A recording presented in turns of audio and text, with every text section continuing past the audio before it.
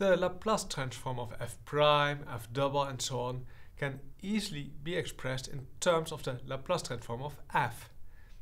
And this means that we can get rid of all derivatives in an equation if we take its Laplace transform.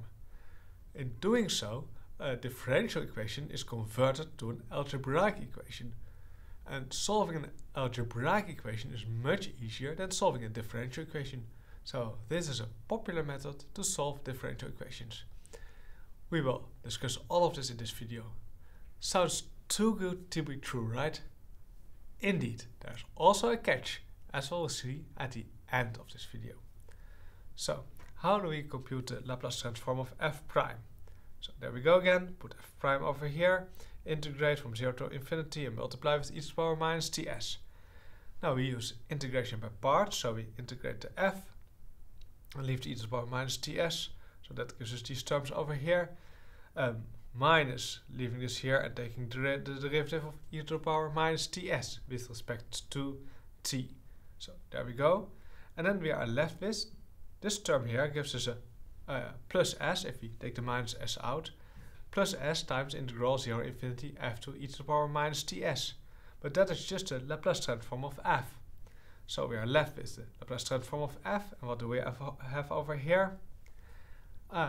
If we take s correctly, the upper boundary disappears again, and on the lower boundary we just have a 1 from e to the power minus ts and an f of 0. It's on the lower boundary, so you get a minus f of 0. So this means that the Laplace transform of f prime is just s times the Laplace transform of f minus f0. So this way you can get rid of derivatives. So what happens if you do this for a higher derivative, say f double? Now if you apply this to f double, so what you get is s times the Laplace transform of f prime minus f prime 0. Just do this formula over here with f double on the spot of f prime, and then you are over here. And then you can again apply the formula, but now for f prime instead of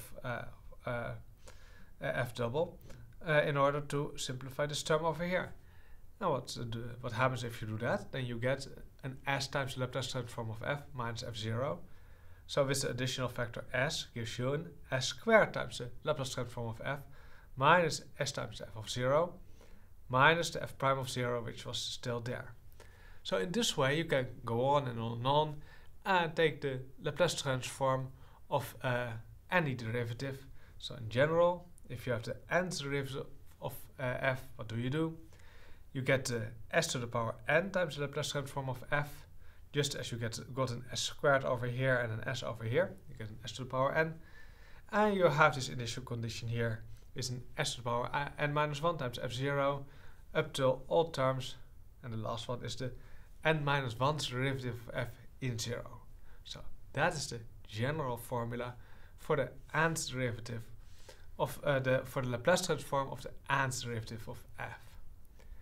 And now you can apply this to an ordinary differential equation. For example, the example here. So what happens if you take the Laplace transform on the left and on the right? Okay, taking the Laplace transform on the left here and on the right, so we have to take the Laplace transform of 0. Well, that's silly, that's just 0.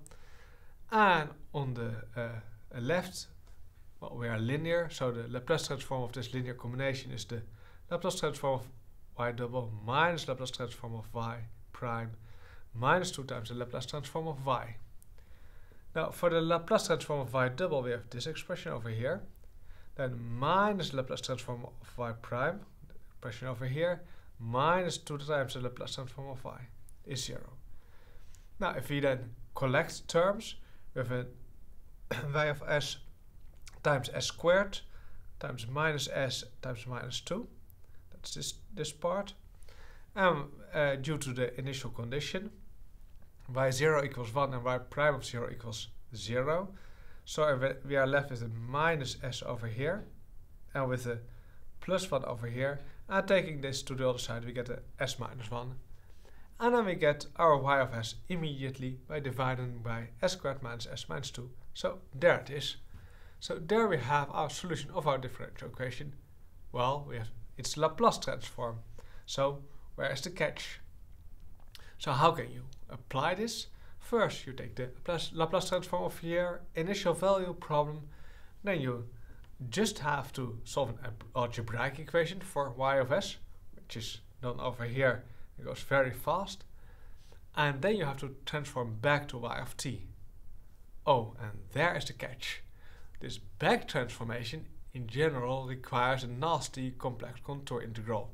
This back transformation can be very tricky. So here you have in general a problem. How are we going to solve that problem? We will see that in later videos for some more examples.